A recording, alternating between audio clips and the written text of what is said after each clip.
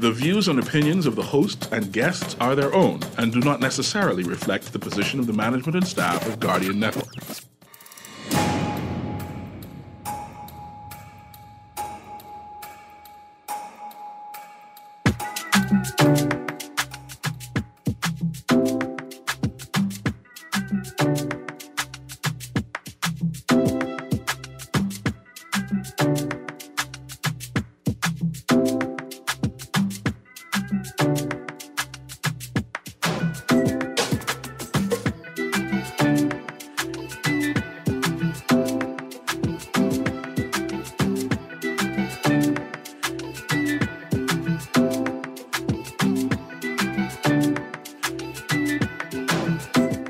Good morning, Bahamas. In fact, good yawning this morning. I'm so glad that this cold front is trying to hold on for one more day. I don't know if my BPL bill could take it.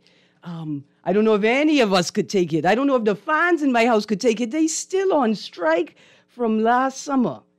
But you're on the clock, and today is Thursday, March the 25th, 2021. On the clock, we engage organizations, institutions, social and cultural leaders, and ordinary people to better understand the impact of public policy, private sector development, and emerging social and consumer trends.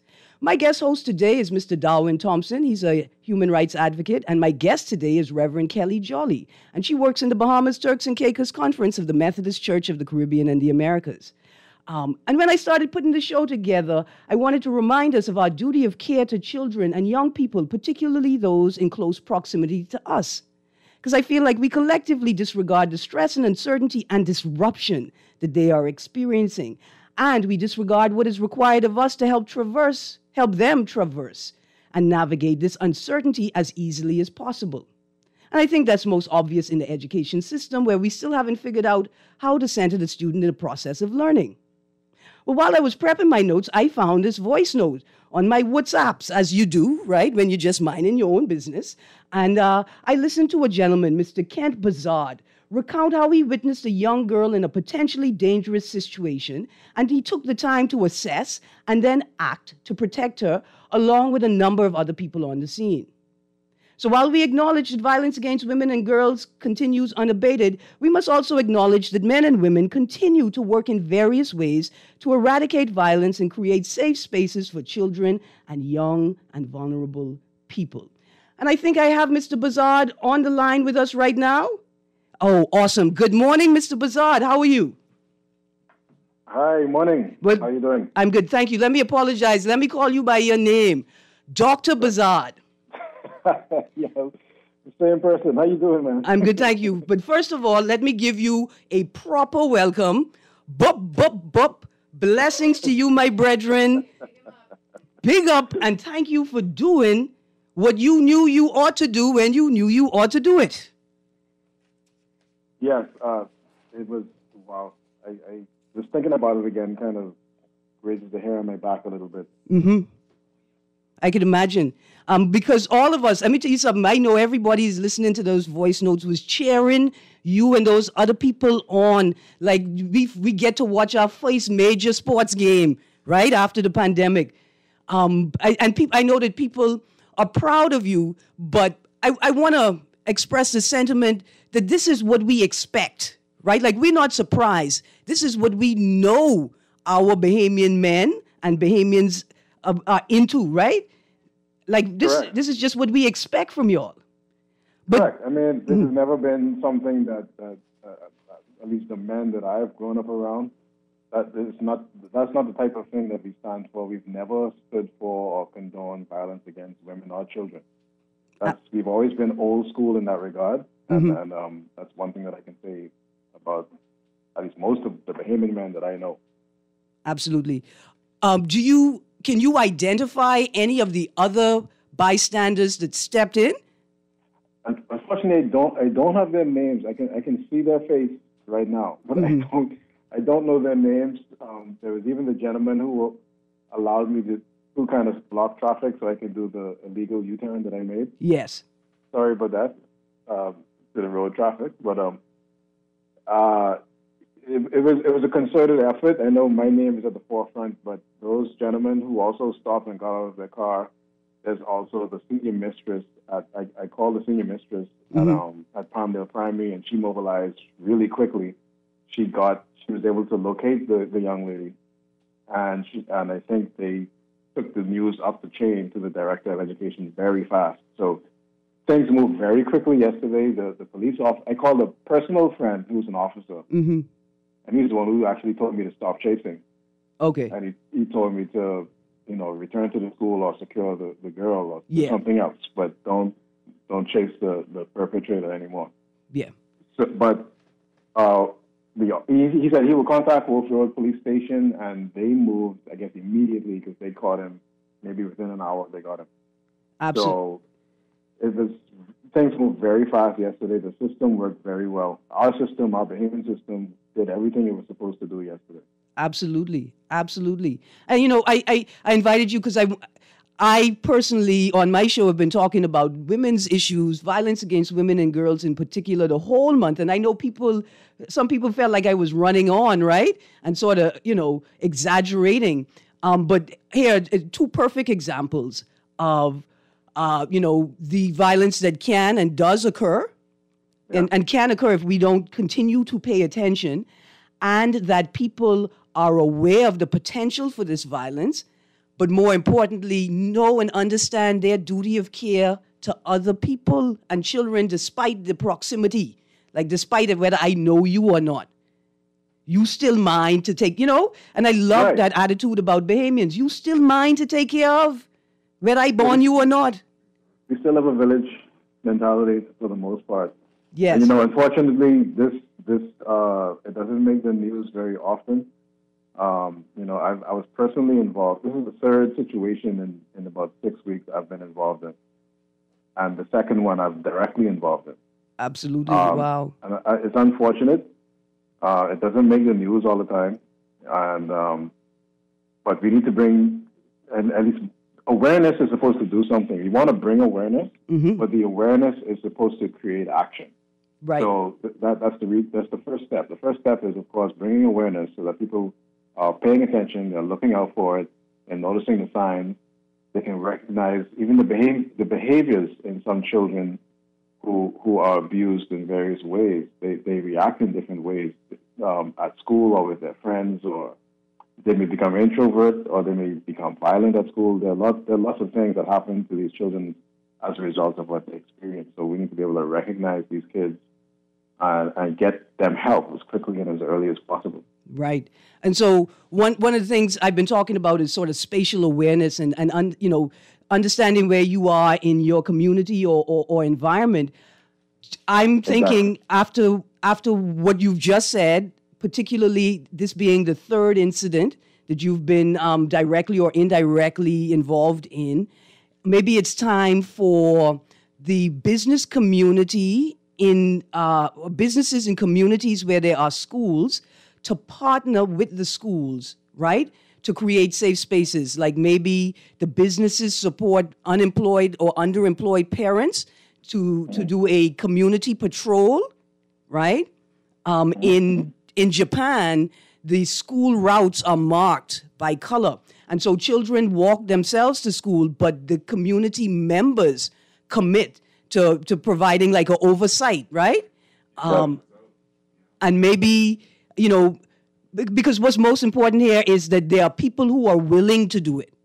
Obviously you and those other men and those other people were prepared to do it, to act when they saw it. So maybe we can build a program that creates a safe space around the schools to ensure that, or to reduce the risk that children have to interact with, strangers, people they don't know, and in this particular instance, people who represent a danger to them. I agree with you. You really you hit a couple of great points there. I think our school zones need to be taken a bit more seriously. I'm a little older than most, but I remember when we started to initiate proper school zones with speed limits during certain times of day. We started that, I think, in the 90s at some point. We were able to drive 15 miles an hour or 5 miles an hour within this space. That's a start. But like you said, also now to be aware that, especially the primary schools, The bigger schools, the bigger children tend to walk in groups. But we have a lot of primary school kids who walk to school by themselves. They're quite a lot. So, yeah, like you said, and especially those that are in areas where we know that sometimes it can get dangerous. Mm-hmm. As far as with police presence, like you said, we also need the community, the business community, and the residents also should absolutely be involved. Absolutely. Yeah, and we can use existing infrastructure, businesses that have CCTV, right? Like hopefully we can access that or create a program where it's not trying to access it after the fact. But eventually we have people monitoring communities through CCTV. Because these are precious darlings, right? Like I don't have one myself because I send them home at the appropriate hour for their parents to take care of them. But but how could we not? How could we not? Anyway, go on. These are the children. My mother, she started the National Children's Choir and the National Boys Choir. Mm-hmm. And her thing especially with the boys' choir, she said that it used to make her sick that the bus with the young boys in it, the police bus, the prison bus, used to drive past every morning, and she just got sick of it. And she said she has to do something specifically for young men. Mm-hmm. But she's always been a proponent, her and her sister, Audrey Wright, have always been a proponent of developing children and developing youth through music and through the arts. Mm-hmm. My vehicle is through sports. Okay. But I have the same passion. And I think that, not that we don't do anything, but I think we need just a little bit more focus on these programs that we already have in place, or developing or expanding these programs that we have in place, and really focus on developing our youth. Because there's one component in all of this that no one is talking about, mm-hmm. and that's the perpetrator. How does a 29-year-old kid, I mean, he's just out of kidness. Yeah. A few years ago, he was that kid walking to primary school with the lunchbox in the bag. That's a couple of years ago. It was him. So how did he go from that in such a short period of time to assaulting a child on the street? How did that happen? Yeah. We need to identify these cases, see how they happen, because we're going to continue to produce citizens like that. Right. Citizens like that. And usually the trauma starts in childhood. The trauma starts in childhood. Yeah. The trauma starts in the home most times, or around family members close by, or very close by in the neighborhood. That's where the trauma starts. Yeah. So those programs that we kind of think are mushy and boring, and yeah. I know what you mean. I grew up in one of them. You know what I mean? Exactly what I mean. We have to return to a culture of appreciation for volunteerism, and entrenching young people in that. Right, because well, we're going to get into this discussion in the show, but it turns out that when you're volunteering to help others, you're also committing to helping yourself. It's like a trick that these wise Christian and old people is play on you. They catch you. You don't realize that you ultimately are helping yourself. Yeah, I mean, we're helping the nation. Yeah. In the long run, it turns out these people who we help, these people who we prevent from turning into that villain, they turn into productive citizens, and productive citizens leads to a productive nation. Absolutely. So it's absolutely important that we lend some focus towards these things. I appreciate the initiative that many of our leaders make, but I kind of feel like they're looking at the end, mm-hmm. but they need to look a little closer to the beginning. Yeah. And the small projects, the ones that don't get you a lot of news time, those are the ones that we need to focus on. Right, and cause the most fundamental change. Absolutely. Dr. Bazard, let me let you get back to work. Yes, thank you. Just because I gallivanting on the radio this morning don't mean you don't have responsibilities. But yeah, I still got to work. Yeah, I want to just say, everybody, please pray for both families. Pray for the victim's family, and also pray for the young man's family, because they have an issue to deal with as well. We've lost a lot of young men, really. Yeah. So we need to pray for these families, and if you don't want to pray, whatever support you can lend, please lend. Absolutely. Support. Thank you very much. Thank you for having me. And no, thank you for showing up. Thank you for showing up today. Thank you for showing up tomorrow. And thank you for the commitment you've obviously made to show up every day in your life and the life of others. You're welcome. Bahamas is welcome. Look here, like Rastaman say, King Man, bless up. Bless up. Thank you so much, eh? Have a wonderful day. You too. Take care. Yes, sir. Okay, Bahamas. I see I got another caller on the line, Arlington. Let's let them through. Caller, you on the clock. Good morning, good morning. Hey, good morning. How you doing? So I'm always doing well when your show is on. Thank you. Doing better. Thank you. Erin Greene, you got a hero, my hero, on your radio today. Punk Anita put Salute and Banat. Mm-hmm. Banat, how you doing? Bazard. Bagat? No, so his name is Dr. Kent Bazard. Oh, Dr. Kent. But he was calling in. He's no longer on the show. I had to get him to sort of, not sneak out of work, but I had to get him to apply for a long break. No, wait a minute. If I understand you, the gentleman who's on the news, not on your show right now. Not at this moment. He was, You were listening to him, though. He called in from his place of work. Right. Yeah. And your producer didn't answer at the Dorami radio, you see. That's a problem. The producer should answer the phone. If you have to load on the radio, then you're going to get a feedback. I know nobody's feedback. But anyway, yeah. I salute him. And I appreciate him. And I hear you talk about Erin Greene, a village. Yeah. You know, the village Erin Greene is what I promoted now. It's called local government. Mm-hmm. I got you. That area was a local government zone. The community would totally guide that area and make sure any people who don't deserve or need to be helped mentally would get help. Right. So automatically. Local government structures give us greater agency in policing various areas in our communities, and not just traditional police work. But identifying and the people who need and providing the services they need for them. Let me break it down from a Punk Anita perspective.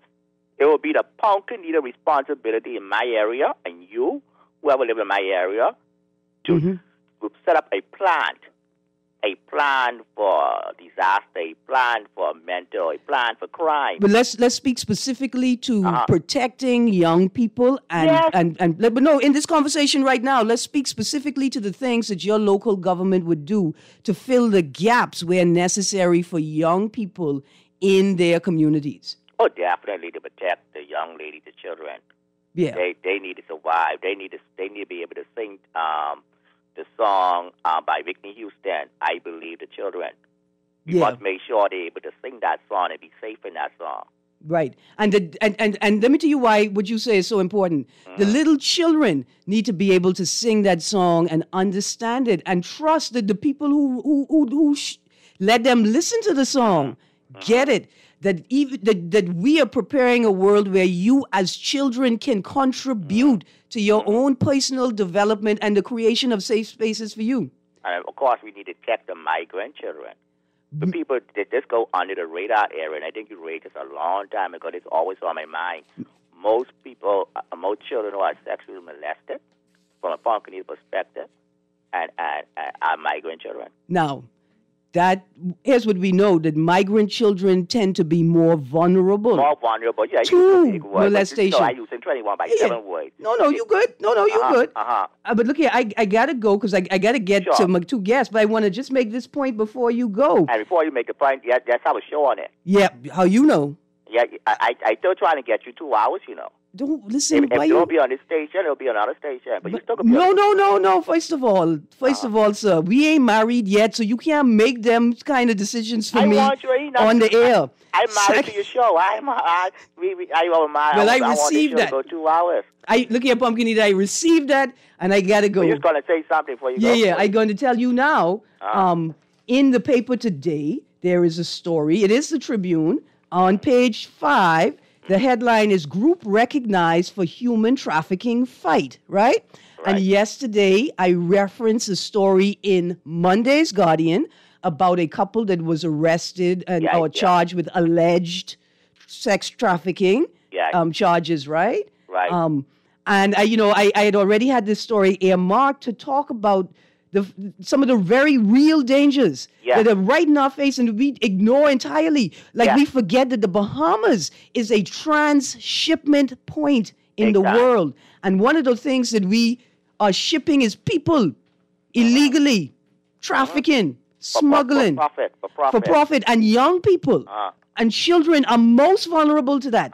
And so while we may be very easy to glide over and just forget that story or not to sort of take into to understand how important this story on the human trafficking fight is, the Bahamas is one of the prime spots for human trafficking, and migrant children are the most vulnerable group of people who are being trafficked through our country. And it's also important that when we do our resident record properly, because not everybody take up resident, a good resident. Right, and see that's. I be done with you. Well, that's a part of it too. But let me make another point about the census. Right, this is why it's important to encourage people to participate in the census, whether they're documented or undocumented. Right, this exercise isn't a penalizing exercise. This isn't about finding you and penalizing you for being here illegal. It's about knowing who is here so we could know what we need to do to keep everybody safe. And I'm happy they're doing it online now. So everybody have a cell phone. So the folks who don't here illegally have a cell phone, they could still register a census. But listen, thank you, Pumpkin Eater. I got to go to a break, and then I'm going to get to this show. Arlington, can you take us out with that little song? If it's ready. Anyway, you're listening to 96.9 FM. I'm so happy to have Dr. Bazard. We need to celebrate these things when they happen. To remind these people we see them, and this is what we expect of all of us. And thank you for being a good role model. You're listening to 96.9 FM. We're going to go to a break, and when we come back, I'm going to dive into this conversation with my guests. We'll be right back. Come on. Hey, look, this little light of mine, I'm gonna let it shine. I said this little light of mine, I'm gonna let it shine. If you feel me, say this little light of mine, I'm gonna let it shine. Let it shine, let it shine, let it shine. Again, I said let it shine, let it shine, let it shine. Yeah. Let it shine, let it shine, let it shine. Let it shine, let it shine, let it shine. Meet Jackie. Jackie's a hard worker with a steady income, but she has a personal loan and multiple credit cards to pay off. To keep her account current, Jackie opted for a loan from Fidelity Bank to consolidate her debt into one monthly payment and earn interest on a built-in savings account. Be like Jackie. Call 356-7764 to book a complimentary financial coaching session. Fidelity also offers virtual assistance. Fidelity, we're good for you. Always on the go? Missed the show? You can now listen to Guardian Radio talk shows anytime, anywhere on Spotify and YouTube by searching Guardian Radio 96.9 FM or by entering the name of your favorite show. You can also listen by logging on to GuardianTalkRadio.com and clicking on the podcast tab. Guardian Radio, continuing to provide you with fresh news and smart talk anywhere, anytime, all day. This is Guardian Radio 96.9 FM. Fresh news, smart talk, all day. Hey, look, this little light of mine, I'm gonna let it shine. I said this little light of mine, I'm gonna let it shine. If you feel me, say this little light of mine, I'm gonna let it shine. Let it shine, let it shine, let it shine. Again, I said let it shine, let it shine, let it shine. Yeah. Let it shine, let it shine, let it shine. Let it shine, let it shine, let it shine. Everybody say let it shine, let it shine, let it shine. Talk to him, Lou. Let it shine, Let it shine, let it shine, let it shine, shine. Let it shine, let it shine, shine. Talk to him, Dave. Shine, shine, shine, shine, shine, shine. Shine, shine, shine, shine, shine, shine. Yeah. Shine, shine, shine, shine, shine, shine. Shine, shine, shine, shine, shine, shine, shine, shine, shine, shine, shine, shine. Shine, shine, shine. Good morning, Bahamas, and welcome back to 96.9 FM. You're on the clock with Erin Greene, and we're streaming live audio and video on GuardianTalkRadio.com. You can listen on TV on Cable Bahamas Channel 969 or Flow Channel 612.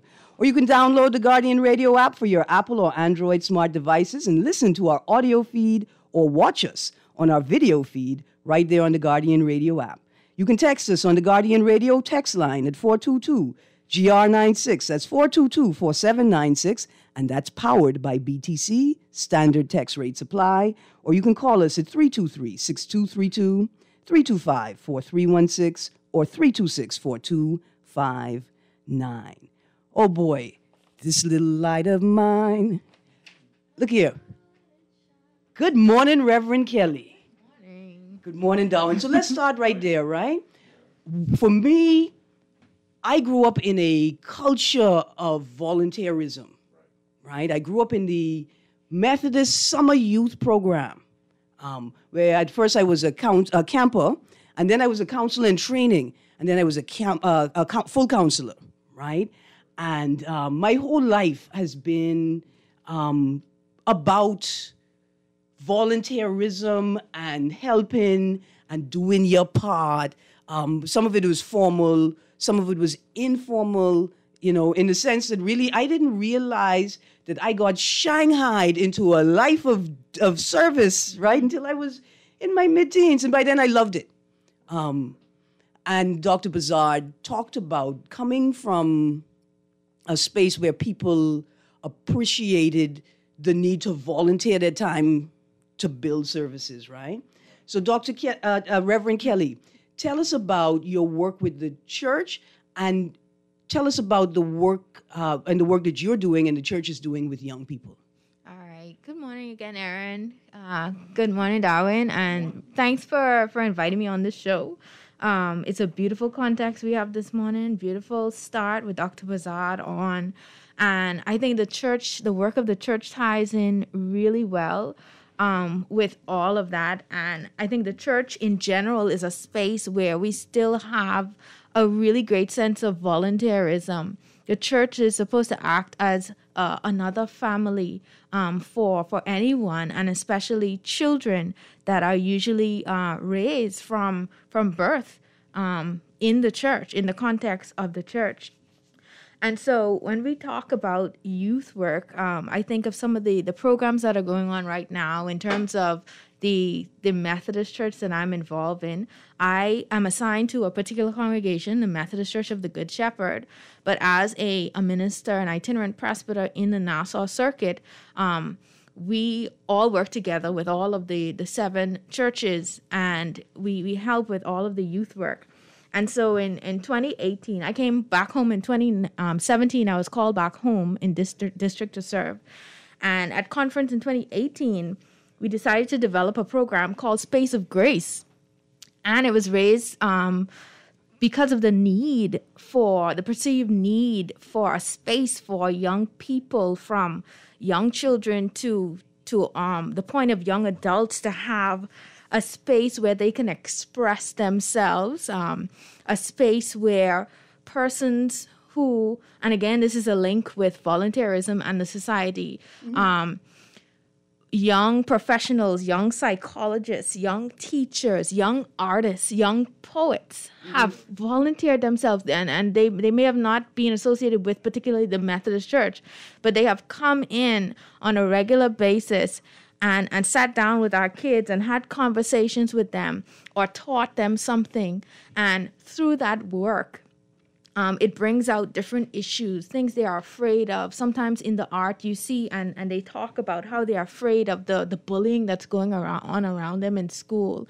Sometimes you hear they are afraid about the situation between a mother and a stepfather in the home.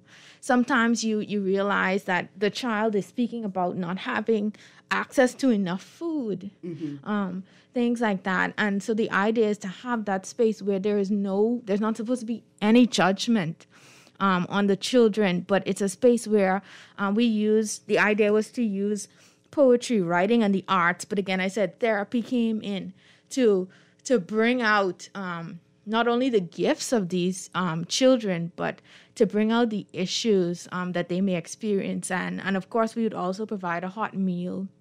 There's that. And of course, that's a program that it like I said, it's not based for one church, but it's for children of any of the churches. In fact, any child in anywhere in the community is welcome to come. So that's just one of the programs. We also have our youth groups that are supposed to be ongoing. And I can speak later about another initiative that we took this year based on the conditions that the pandemic brought for the church. Okay.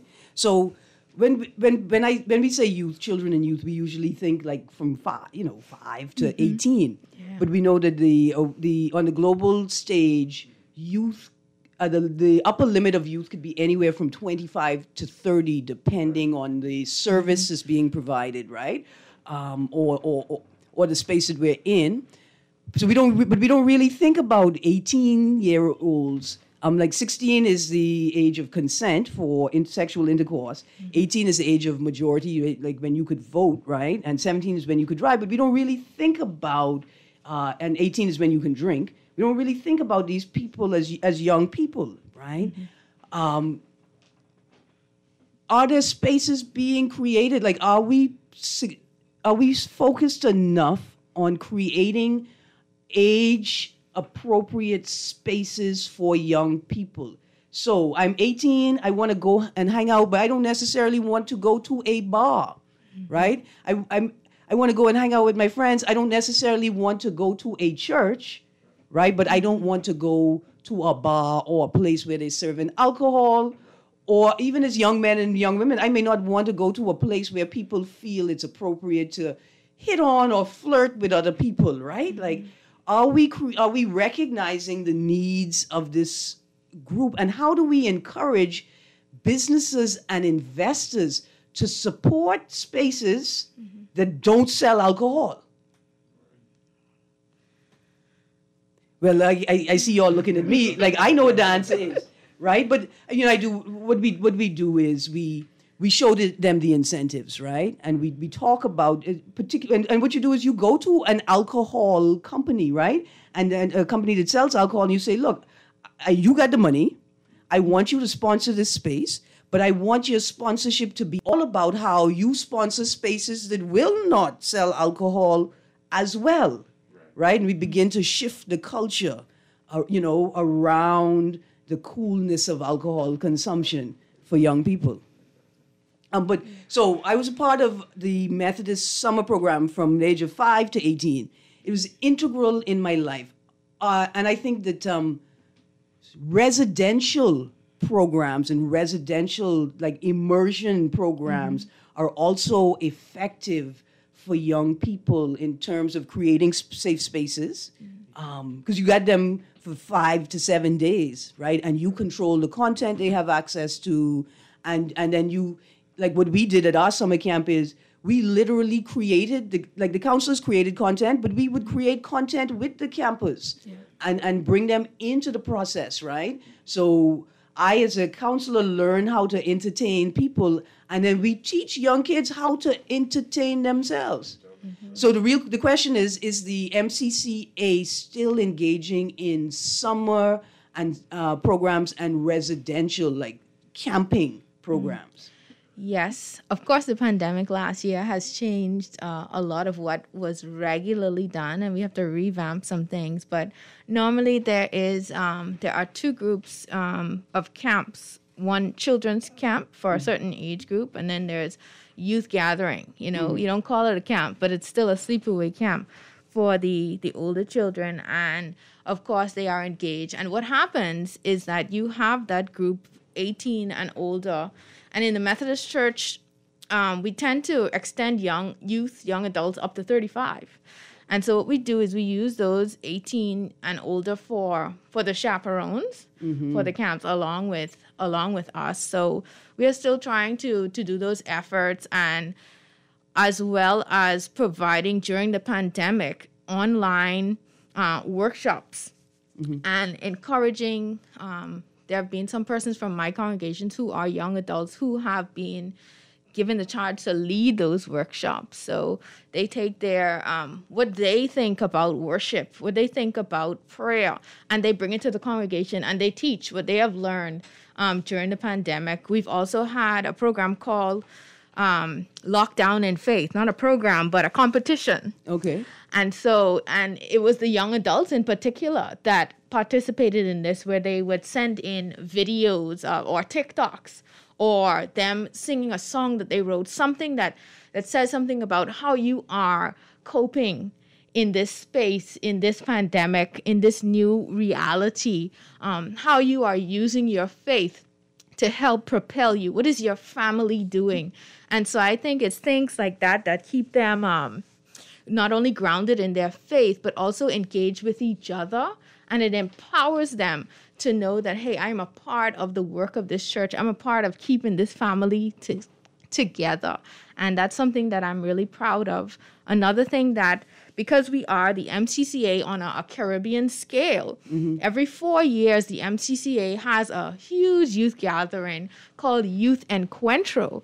And so this has been held in... Hold on, pause. And encuentro is Spanish for encounter. But could you just let me be fancy and bilingual for a moment? But go on. Yes, so this has been held in Barbados. This has been held in St. Kitts, in Jamaica, in Antigua. And I chaperoned for the first time, because having gone to two of them as a young person, I chaperoned for the first time coming back home as a minister. In 2019, a group with young people from the Bahamas, from Nassau, from Freeport, from the Turks and Caicos, 20-something of us went to Belize in 2019 for Youth Encuentro. And this is youth around the Caribbean from all these different islands and places and all these different languages come together for a whole week of seminars, of discussions of modern relevant topics and everything. And so, as I said, in 2023, the Bahamas, Turks and Caicos Islands Conference is now responsible for hosting that Youth Encuentro. Look here, I'm going to start a tent business. I'm going to start renting tents. How many people coming? How many people do y'all expect? We are looking at 250 or more persons, and that's the bottom end of the scale. Listen, we don't have enough mosquitoes to facilitate that many girls. So that is something else, and our young adults who have participated in Encuentro are some of the most excited in helping to plan this for their friends that are coming from the Caribbean. So we're looking forward to that. It's about the church remaining engaged, not just for us to keep growing, but for us to keep pouring into the people who are in our societies. Yeah, right? and young people in particular. Yeah. And if ever you needed a motivator to pour into young people, we are getting old. Not these two in here with me, they very young right now, but I am getting old, right? And I need young people to know that I reached out to them, and I need them to reach back out to me, especially when I old and don't rule, right? You know, so because some of y'all are models for me. Right? I'm looking up to some of y'all 310 gang, and y'all are models for me. And first of all, I plan not to rule. When my children say stay in the house, I ain't staying in the house. I going out the house. Yes. And I need some young people to be able to recognize me, not as Erin Greene, but just as a mom, right? And say, this could be somebody's mom. And even though she in this road carrying on bad, and she know what the rules are, and she refused to follow them, I have a duty of care to make sure that she get back home safe. But more importantly, I have a duty of care to the wider society to attempt to minimize the damage that this one bad-haired lady could do in one day, right? And we want young people to know that as older people, we're going to need their support. Yes. Right? Yes. And that they are also going to transition, right? And into being older. That was actually one of the initiatives that came out of our Mission and Evangelism Committee one of the years since I've been home.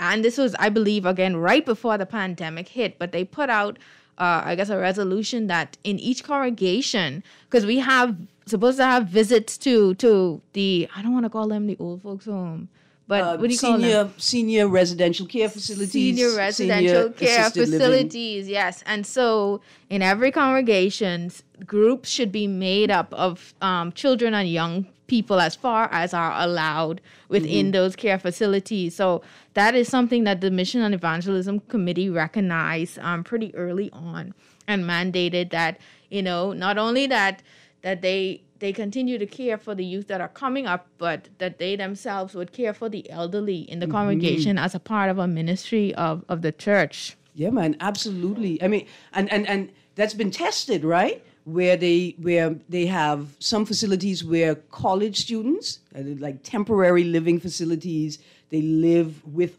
older people in this residential facility.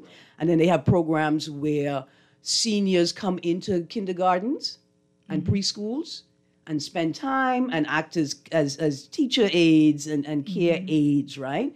And I when we were trying to decide what we were going to do with Bahama, if the people try to take their things back to China with them, they realized they can't take it. I was thinking, look, one of the things we could put in here is an elder care facility and daycare facility and create a space where they can interact. But I realized there's a problem. If the little children and the old people get together and conspire against us, it's a problem. We will never win. You can't have two extremes. So Darwin, you are Bahamian and of Dominican. You're from the Dominican Republic, right? Right. What's been your experience with youth programs in the Dominican Republic? Well, not much in Dominican Republic. More so familial programs have taken place. So my family will come together and we'll go to the local Catholic church and spend some time with the congregation there. And all the children and all the elders would be together. So we'd walk from the church to home and host little gatherings. Yeah. My experience mostly with things like that has been here in the Bahamas. The Holy Trinity Anglican Church in Stapleton, I've always been a part of their youth group up until a few years ago. And in those experiences, I've gotten to hang with a host of older, younger, so many different types of people. And even taking part in camps and sleeping in and all that stuff. It's super useful for people like me, right? That need that guidance, that may have, as we would say, anger issues and issues controlling that anger. See, you learn how to control that. Now you say anger. settings. You say people who may have anger issues, right? One of the things that inspired me to do this show is because I'm sitting here asking myself, are we really taking seriously the issues that young people are having, navigating the world before the pandemic? Exactly. But during the pandemic, are we at the state level, as a structured community, at a structured community level, at a familial level, and at a personal level, are we taking our duty of care to young people seriously? And so one of the questions I wanted to throw out there was, and maybe from the perspective of the church, right? For people who are already engaged in programs, what do y'all need from us adults? Like us adults, we got to sit back and think about what are the ways in which we can moderate our own behavior, right? And what are the ways in which we could shift our behavior? What do young people in particular, and then people and groups running programs from young people, what do they need from us? And the first thing I could think about is this, is that as adults, we need to be willing to moderate ourselves, our personal expression in public spaces. And so, like, as an adult now, I love music. Let me tell you how much I love music. I picked that song to play this morning. I got the head, my producer let me know it's spot on. I love music. And I even moderate the volume I play my music at in my own home, right? Because I don't think there's a child living right near me, but you may have your niece or your granddaughter over, and you may not ever have expected her to hear that word. Right. Right. So I've taken it upon myself to moderate the expression, the type of music I play, the volume I play it at in public spaces. Right. But what are some of the other behaviors that we as adults could very quickly and easily moderate to begin shifts? I'll give a few, and then I'll allow the guests to speak. From my opinion, I think that adults should have an open-mindedness and a care to be careful about how you say what you say and what context you use to say what you say. So, especially in a church setting, we understand that, Christianity doesn't necessarily support homosexuality. So you have a homosexual person in your audience. Mm-hmm. Being careful about how you address that person is one of the things that I feel is important. I'll go ahead and let Okay, yes. So I think that continuing the safe spaces that you expect to be provided within the church community, continuing that into your homes. I think a lot of times persons expect to, and depending on the context, but a lot of times you see children come into church, right. Not brought to church. Right. You expect the church to nurture this child to become this outstanding citizen.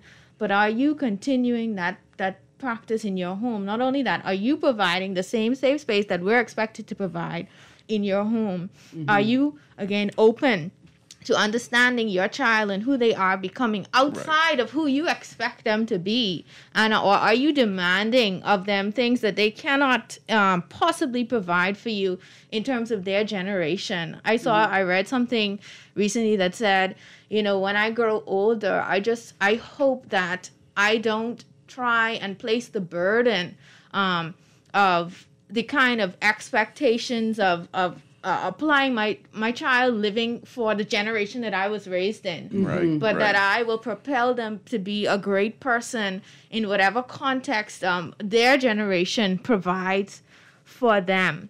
Mm-hmm. And so I think that's a great need in our society where there are a lot of people around. Yes, the village is there, right. but sometimes the voice in the village is so great that you have to be this, right? Or else, right? And I think sometimes that is what causes the downfall of a lot of potentially brilliant children, potentially very kind and empathetic children, quiet children who are pushed aside because they are expected to be charismatic leaders, exactly. right? Exactly. Children who like to read and sit to themselves, who are, I said there's something wrong with them because they're not the ones that have a bunch of friends and all of this, or don't have a lot to say, we're having an environment where we don't want our children to socialize or have lots of friends or think for themselves or say things we're not used to children saying, but we want them to be the child that is seen and not heard, and we can't continue that process. Yeah,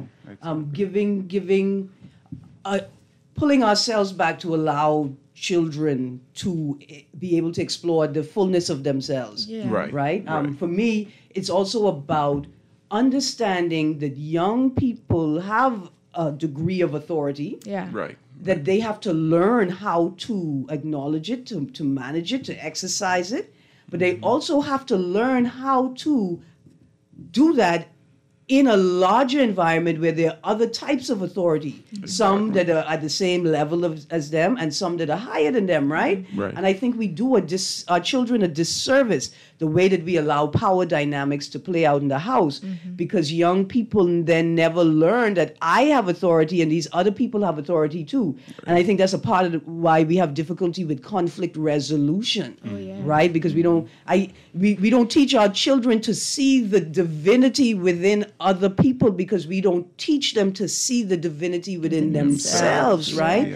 And what it means. And so that's one of the things I think that we as adults can do to moderate, in terms of moderating ourselves, reconsider how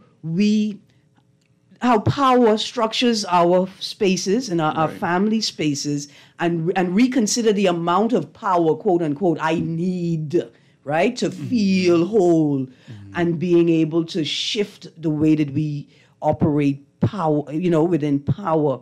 Because some of these young men need to know, they need to be able to look at their fellow young man and really say, hey, I, King Man, I see you. Right. I see you, King Man. And he could look at him and I say, I see you too, King Man. And the fact that we can accommodate the same space comfortably. We don't have to be at odds. We don't have to look at each other as taking up each other's space. Because we have this very problematic thing where young people will tell you that they have been told, and it's obviously true, that you cannot be an adult until you move out of your parents' home. Because it can't be two adults in one home where only one person could rule, right? But society doesn't work that way, even, right? And in a way, we almost setting in. Now, dear parents, look here, please, don't take what I'm saying today out on your children. They had nothing to do with this. Nobody sent me a letter. Nobody write me and ask me to petition on their behalf. I'm just asking you to reconsider or to consider the way that the power dynamics work in your space and whether you could garner or maintain the same level of reverence and respect from your children, but by operating slightly differently. Yeah. We are almost out of time. Reverend Kelly, you run a program called Thursdays in Black Toward a World Without Rape or Violence, and inspired me to put on most of my black clothes today. Tell us quickly about your program before we end the show. Thank you, Erin. I don't run the program. Well, but you run the local branch of the program. I participate. Okay. So Thursdays in Black is a program initiated by the World Council of Churches, which is a body, international body of which the Methodist Church and Caribbean members is a member church. And so I learned about Thursdays in Black as a seminary, and it's a way to start dialogue around the silence that can take place around rape and violence and gender-based violence. It's a way to break that silence. It's a way to protest. Because there are many ways to protest. And so the World Council of Churches, this started like in the late 1980s as a reaction to a level of femicide that was happening. And so the Bahamas, the Methodist women in the Bahamas have been a part of this for a long time, but this was relaunched recently, October 2019, the Methodist women, and I'm talking about the Methodist women combined and Wesleyan women. But this is not only a church-based program. So we encourage everyone, anyone, whoever you are, where you are. We all know people, or some of us have been survivors of sexual violence, of abuse and stuff like that. You all know somebody. And so it's just a simple way to show your support, your solidarity with persons who have been. And the church will definitely keep doing that. So every Thursday, we wear black. You don't have to be a part of a church or anything to wear your black, but we just encourage you to stand in solidarity with somebody out there who has experienced violence. Absolutely. Thank you. What about this shirt? Tell us about the shirt. And where can I get one? So this was a part of the launch. And so you can just speak to me and I can try and help you get through our women. All right. Yes. And we can find you online? Yes. I'm Kelly Jolly on Facebook, KELLI JOLLY, but I also have an Instagram page at JollyKel, JOLLYKEL is where I share encouraging, inspirational sayings I write. And so find me there on Instagram. Absolutely. Arlington, I was going to ask you to play that song one more time as we head out.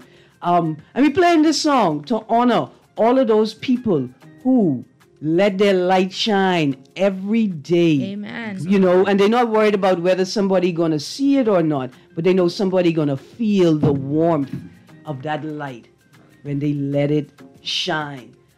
Reverend Kelly Jolly, thank you so much for joining me today. My guest co-host, Darwin Miguel Thompson, thank you for joining me today. To Dr. Kent Bazard.